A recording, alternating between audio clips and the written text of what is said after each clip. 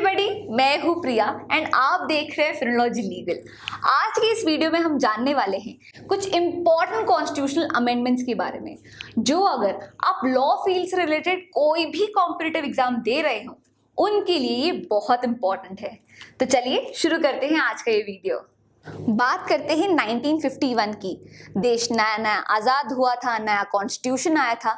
जरूरत थी कि देश भर में सोशल और इकोनॉमिक इक्वालिटी आए, जिसके लिए ये जरूरी था कि हम लैंड को इक्वली डिस्ट्रीब्यूट करें। पर जैसे ही पार्लियामेंट जमींदारी अबॉलिशन लॉज लेके आती, लोग उसे कॉन्स्टिट्यूशनली चैलेंज करने लगते। इन्हीं सब प्रॉब्लम्स को दूर करने के लिए लाया गया फर्स्ट अमेंडमेंट एक्ट ऑफ 1951, जिसकी ये तीन इंपॉर्टेंट चीजें हैं। सबसे पहले इंसर्ट किया गया 9th शेड्यूल। अब कॉन्स्टिट्यूशन के 9th शेड्यूल के अंदर जो भी एक्ट्स आते हैं उनका जुडिशियल रिव्यू, उनको आप कॉन्स्टिट्यूशनली चैलेंज नहीं कर सकते हैं। तो फर्स्ट अमेंडमेंट एक्ट के थ्रू इंसर्ट किया गया 9th शेड्यूल, जिसके अंदर उन्होंने इंट्रोड्यूस किया जमींदारी अबॉलिशन लॉज को। इसके बाद आर्टिकल 19 क्लॉज 2 जो freedom of speech and expression के रीजनेबल रिस्ट्रिक्शंस की बात करता है, उसमें इंसर्ट किए गए ये तीन new restrictions: public order, friendly relation with foreign states and incitement to an offence. तो ये तीन न्यू रिस्ट्रिक्शंस इंसर्ट किए गए। एंड फाइनली आर्टिकल 15 में इंट्रोड्यूस किया गया क्लॉज 4, जिसकी वजह से स्टेट के पास ये पावर आ गई कि वो socially and economically backward class के लिए प्रोविजंस बना सके। अब आज़ादी के वक्त, मतलब 1947 से 1950 के बीच जितने भी प्रिंसली स्टेट्स थे, हमने उन सबको इंटीग्रेट किया और अपना इंडियन यूनियन बनाया, जिनके स्टेट का डिवीजन हमने A, B, C और D कैटेगरी में किया। पर आज़ादी के बाद बहुत सारे पॉलिटिकल मूवमेंट्स होने लगे और वो लिंग्विस्टिक बेसिस पे, मतलब भाषा के बेसिस पे स्टेट्स का डिवीजन चाहते थे, जिसकी वजह से पास हुआ 7th अमेंडमेंट एक्ट ऑफ 1956, जिसमें हमने स्टेट रीऑर्गेनाइजेशन कमीशन बनाई और लिंग्विस्टिक बेसिस पर स्टेट्स और यूनियन टेरिटरीज का फॉर्मेशन किया। कुछ स्टेट्स एंड यूनियन टेरिटरीज को हमने आज़ादी के बाद इंकॉर्पोरेट किया। ये वो अमेंडमेंट्स है जो उन स्टेट्स एंड यूनियन टेरिटरीज की बात करते हैं। 10th अमेंडमेंट से हमने दादर एंड नागर हवेली को इंकॉर्पोरेट किया। 12th अमेंडमेंट से गोवा, दमन एंड दीव को। 13th अमेंडमेंट से हमने नागालैंड को स्टेट का स्टेटस मिला। इसके लिए जो स्पेशल प्रोविजन है वो आपको आर्टिकल 371A में मिल जाएगा। 14th अमेंडमेंट से पुडुचेरी को इंकॉर्पोरेट किया। वहीं 22nd अमेंडमेंट में आसाम से मेघालय को अलग करके उसे एक सेपरेट स्टेट का स्टेटस दिया। और 36th अमेंडमेंट से सिक्किम को स्टेट का स्टेटस मिला। 24th अमेंडमेंट एक्ट के जस्ट पहले आया था गोलकनाथ केस का जजमेंट, जिसके जजमेंट से पार्लियामेंट काफी नाराज था। उन्होंने मेनली ये तीन चीज कही। सबसे पहले, पार्लियामेंट जो भी अमेंडमेंट्स करती है वो 13 क्लॉज 3 के अंदर कवर होगा, मतलब इन अमेंडमेंट्स का जुडिशियल रिव्यू हो सकता है। दूसरा ये कहा कि पार्लियामेंट के पास अनलिमिटेड पावर्स नहीं है अमेंडमेंट के, उनके पास लिमिटेड पावर्स है। और तीसरा ये कहा कि अगर पार्लियामेंट ऐसा कोई अमेंडमेंट लाती है जो कि फंडामेंटल राइट से खिलाफ है, तो उसका जुडिशियल रिव्यू हो सकता है और उसे हम वॉइड करार कर सकते हैं। अब इस जजमेंट से पार्लियामेंट की जो अनलिमिटेड पावर्स थी वो खत्म होते जा रही थी, पर पावर में थी इंदिरा गांधी की गवर्नमेंट, जो कि हमेशा से ये चाहती थी कि हमेशा पार्लियामेंट सुप्रीम रहे, जुडिशरी या एग्जीक्यूटिव नहीं। इसीलिए उन्होंने पास किया 24th अमेंडमेंट एक्ट ऑफ 1971, जिससे उन्होंने ये दो मेजर चेंजेस किए। सबसे पहले तो उन्होंने आर्टिकल 13 में क्लॉज 4 और इसी के तरह आर्टिकल 368 में क्लॉज 3 ऐड कर दिया। इन दो न्यू इंसर्शन की वजह से अब पार्लियामेंट चाहे तो कॉन्स्टिट्यूशन का कोई भी पार्ट, इवन फंडामेंटल राइट भी अमेंड कर सकते थे। उनकी पावर्स पर कोई रेस्ट्रिक्शन नहीं थी। दूसरा चेंज उन्होंने ये किया कि इस अमेंडमेंट का कॉन्स्टिट्यूशनल बिल जब प्रेसिडेंट के पास जाएगा तो प्रेसिडेंट को इस कॉन्स्टिट्यूशनल बिल को रैटिफाई करना ही पड़ेगा। उनकी असेंट कंपलसरी थी, वो उसे मना नहीं कर सकते। 38th और 39th अमेंडमेंट इमरजेंसी से रिलेटेड है। 38th अमेंडमेंट से पहले अगर प्रेसिडेंट आर्टिकल 352 के थ्रू नेशनल इमरजेंसी जारी करते हैं तो उनकी जो रीजनिंग है उसे क्वेश्चन किया जा सकता था। पर 38th अमेंडमेंट के बाद आर्टिकल 123 क्लॉज 4 इंसर्ट कर दिया गया और ये कहा कि प्रेसिडेंट जिन भी रीजंस की वजह से इमरजेंसी ला रहे हैं वो रीजंस फाइनल और कंक्लूसिव रहेगा, उसका कोई चैलेंज नहीं हो सकता। और उसी तरह जब इलाहाबाद हाई कोर्ट में ऑलरेडी इंदिरा गांधी के इलेक्शन को लेके केस चल रहा था, तब उन्होंने 39th अमेंडमेंट एक्ट पास किया और इलेक्शन डिस्प्यूट्स किस तरह से सॉल्व होते हैं उसे ही बदल दिया। 39th अमेंडमेंट के बाद president, vice president, prime minister और स्पीकर, इन 4 पोस्ट को लेके कोर्ट में कोई क्वेश्चनिंग नहीं हो सकती, कोई केस नहीं हो सकता। अब बात करते हैं सबसे कंट्रोवर्शियल और सबसे डिबेटेबल अमेंडमेंट की, 42nd अमेंडमेंट एक्ट। इस अमेंडमेंट ने कॉन्स्टिट्यूशन के इतने प्रोविजंस चेंज किए कि इसे मिनी कॉन्स्टिट्यूशन भी कहा जाता है। ध्यान रखिए कि ये अमेंडमेंट तब लाया गया जब ऑलरेडी इमरजेंसी चल रही थी, तब जब maximum opposition leaders already jail में थे। पावर में थी इंदिरा गांधी की गवर्नमेंट और इस बार उनका मकसद था कि वो सुप्रीम कोर्ट और हाई कोर्ट की पावर्स को पार्लियामेंट या प्राइम मिनिस्टर ऑफिस के पास ट्रांसफर करे।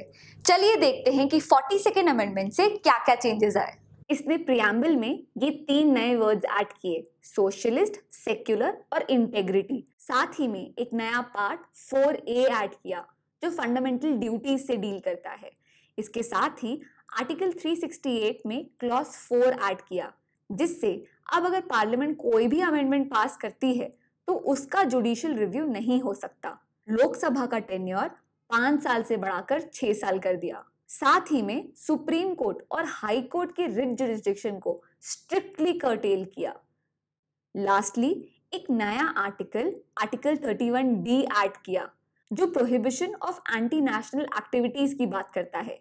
इससे पार्लियामेंट के पास ये पावर आ गई थी कि वो एंटी नेशनल एक्टिविटीज से डील करने के लिए कैसे भी लॉज लागू कर सकती थी, फंडामेंटल राइट से वॉयलेटिव भी। 44th अमेंडमेंट लाया गया था ताकि वो 42nd अमेंडमेंट में जो भी चेंजेस किए गए थे उसे दूर कर सके। ये अमेंडमेंट जब इंटरनल इमरजेंसी खत्म हो गई थी तब लाई गई थी। इसके मेजर चेंजेस देखते हैं। सबसे पहले तो इसे राइट टू प्रॉपर्टी को फंडामेंटल राइट से हटाकर एक कॉन्स्टिट्यूशनल राइट कर दिया था। दूसरा, सुप्रीम कोर्ट और हाई कोर्ट के रिट जुरिस्डिक्शन को रिस्टोर किया था। तीसरा, आर्टिकल 352 के अंदर नेशनल इमरजेंसी प्रोक्लेम करने का जो एक ग्राउंड था, इंटरनल डिस्टर्बेंस, उसको बदलकर आर्म्ड रिबेलियन कर दिया। साथ ही ये भी कहा कि इमरजेंसी के दौरान भी आर्टिकल 20 और 21 को सस्पेंड नहीं किया जा सकता। नेक्स्ट, नेशनल इमरजेंसी डिक्लेयर करने के लिए अब सिर्फ सिंपल नहीं, स्पेशल मेजॉरिटी की जरूरत पड़ेगी। और फाइनली आर्टिकल 352 में क्लॉज 5 ऐड किया, जिस वजह से सुप्रीम कोर्ट के पास जुडिशियल रिव्यू करने की पावर फिर से आ गई। अब क्विकली 52nd और 61st अमेंडमेंट को भी देख लेते हैं। 52nd अमेंडमेंट में 10th शेड्यूल को ऐड किया गया, जिसके थ्रू एंटी डिफेक्शन लॉ मतलब दल बदला कानून पास करवाया गया। और 61st अमेंडमेंट से आर्टिकल 326 को अमेंड किया गया जो यूनिवर्सल एडल्ट फ्रेंचाइजी की बात करता है। इस अमेंडमेंट से ही हमारी वोटिंग एज 21 ईयर्स से घटकर 18 ईयर्स हो गई। 73rd अमेंडमेंट से पंचायत सिस्टम को कॉन्स्टिट्यूशनल स्टेटस मिला। कैसे?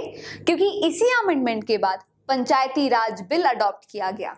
कॉन्स्टिट्यूशन में पार्ट 9 ऐड किया जिसका नाम था पंचायत। साथ ही में इंसर्ट हुआ 11th शेड्यूल जिसमें पंचायत से रिलेटेड 29 आइटम्स है। इसी तरह 74th अमेंडमेंट से नगर पालिका बिल अडॉप्ट किया गया। कॉन्स्टिट्यूशन में पार्ट 9A इंसर्ट किया गया जिसका नाम था म्युनिसिपैलिटी।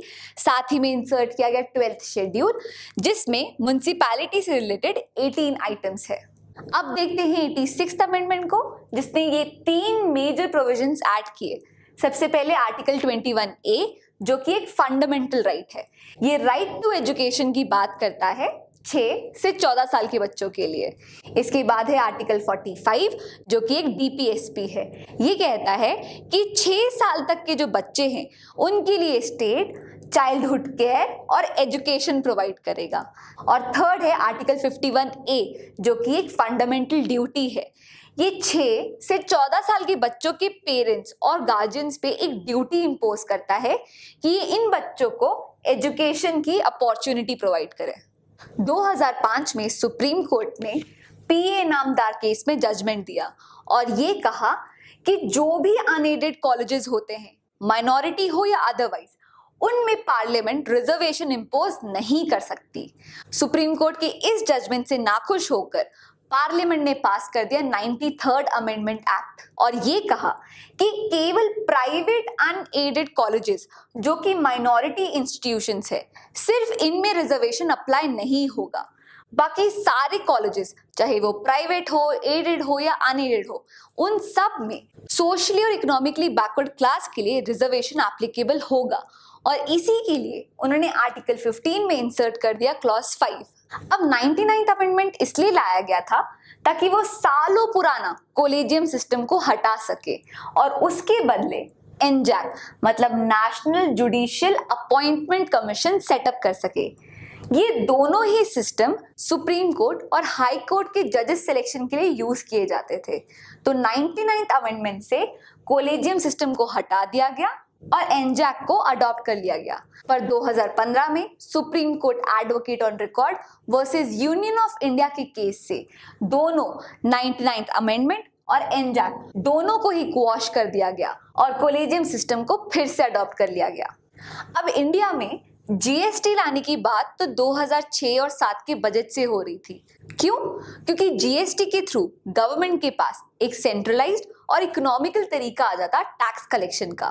फाइनली 101st अमेंडमेंट के थ्रू इंडिया में जीएसटी को इंट्रोड्यूस किया गया, जिसके वजह से कॉन्स्टिट्यूशन में इन 3 आर्टिकल्स को ऐड किया गया, साथ ही साथ 7th शेड्यूल में भी चेंजेस किए गए। इसके बाद 102nd अमेंडमेंट से national commission for backward class setup की गई और 103rd अमेंडमेंट जो जनवरी 2019 में अनाउंस की गई है, उससे जनरल कैटेगरी के इकोनॉमिकली वीकर सेक्शंस को 10% रिजर्वेशन देने की बात की गई है। तो उम्मीद करती हूँ कि आज का ये वीडियो आपको पसंद आया हो। अगर हाँ, तो सब्सक्राइब कर लीजिए मेरे इस चैनल को, क्योंकि इसी तरह मैं लाती रहूंगी ढेर सारे लीगल टॉपिक्स और legal updates. That's it for now. See you in the next class. Bye bye.